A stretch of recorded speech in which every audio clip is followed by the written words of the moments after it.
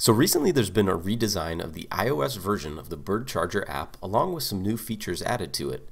These updates include a more responsive map, more bird information and actions available directly on that map, filters to allow you to zero in on the exact birds you want to search for, and an improved help database. Today we'll take a closer look at these updates and also show you everything you'll need to know in order to use the Bird Charger app to find birds, charge birds, and get paid. So far, Bird has rolled out its updates to iOS before Android, so there is a bit of an advantage to using an iPhone as a Bird Charger. Now, if you are using an Android device, you might not see these updated features in your app just yet. Later in this video, we'll show you a special tool that'll allow you to duplicate some of these new features even if you don't have an iPhone. If you don't already have the Bird app, you can download it from the Google Play Store or the iOS App Store, and make sure you use our link since you'll get a free ride as a customer. Chargers use the same app as riders, and once you're approved as a charger, a new toggle will be available. Tap the menu button and then toggle into charger mode. The first thing I'm going to want to do is find some birds to pick up and charge. You can tap Find Birds to see the map, which shows birds that are available for chargers to capture.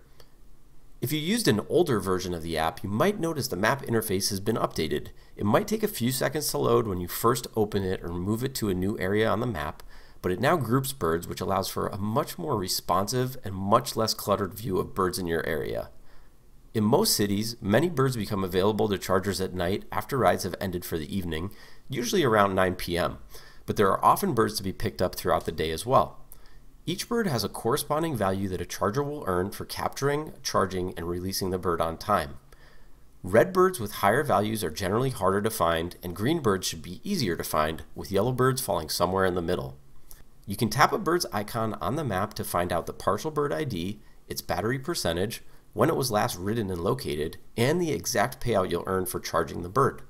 The new app feature that I think is going to be the most helpful to chargers is the filters. You can now view the exact birds you want to see on the map and filter by when they were last ridden, last located, the price range, or a combination of any of the three. Whereas the old version of the app sometimes became cluttered with birds you'd already looked for or had no interest in looking for, the filters now allow you to zero in on the exact birds you'd like to find.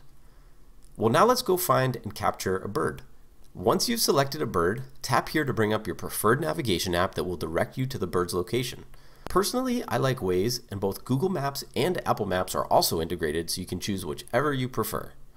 Once I've reached the location where the map says the bird is, it's time to find it and capture it. I can tap the icon again to bring up a new menu.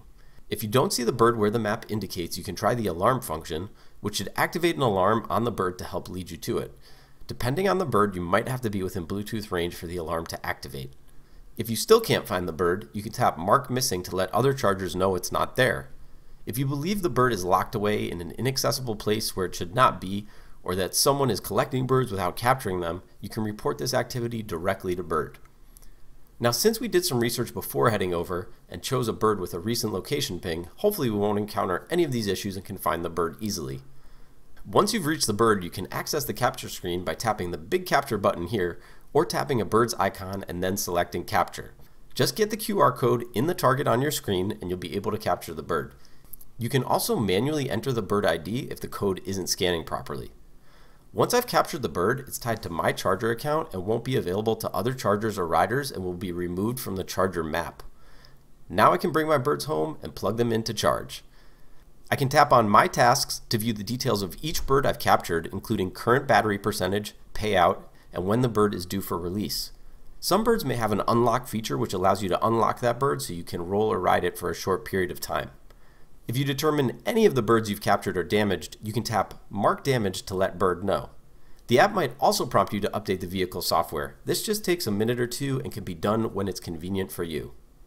Now, once my birds are fully charged, I can tap Release Birds to drop them off and get paid. Birds should be released in the early mornings, usually between 4 and 7 a.m., so that they are available for riders to use throughout the day. This map shows the locations of available nests to release my birds at. The number on each icon indicates how many birds can be released there. Tapping a nest icon brings up some options. Let's check out more details. Here we can find the exact nest address and any relevant notes. I can claim a nest to reserve it for up to 30 minutes and then tap Navigate to direct me to the nest.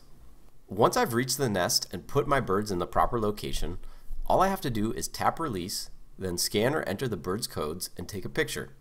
It's really important that chargers always take care in placing birds properly so they're not blocking pedestrian, wheelchair, or stroller access. Birds should never be parked on the street, blocking doors, stairs, ramps, or driveways, and also fire hydrants. It's also a good idea to refer to your local regulations and bird policies, as some of the specific electric scooter parking rules may vary from one city to another. Now, once you've released your birds, payment is usually issued the same day, and you can see your daily earnings history by tapping Earnings from the menu. You can view the date and time you released each bird, its value, battery percentage, and payout to you.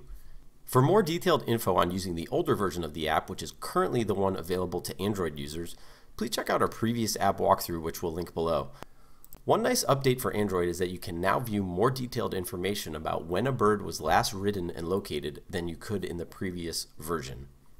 Now, if you're using Android as of the time of this video and want the ability to filter what you see on the map, there's a third-party app not affiliated with Bird called Scooter Map, which allows you to do just that.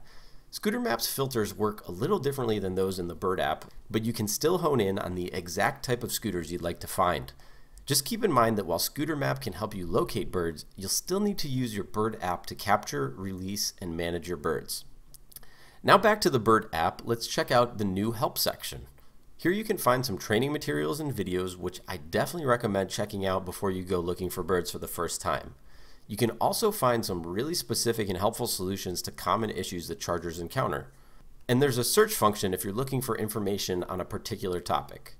But if you can't find a solution here and need to contact support to report an issue, just tap right up here to start a conversation. You can let support know about the problem you're having, and be sure to always include as much information as possible, including the bird ID, location of the bird and/or nest, and specific issue you need help with. I hope you enjoyed checking out the new Bird Charger app. If you have any comments or questions, we'd love to hear from you, and you can go ahead and post them down below. We'll be on the lookout for any app updates, and we'll see you then with another app walkthrough. Until next time, happy charging.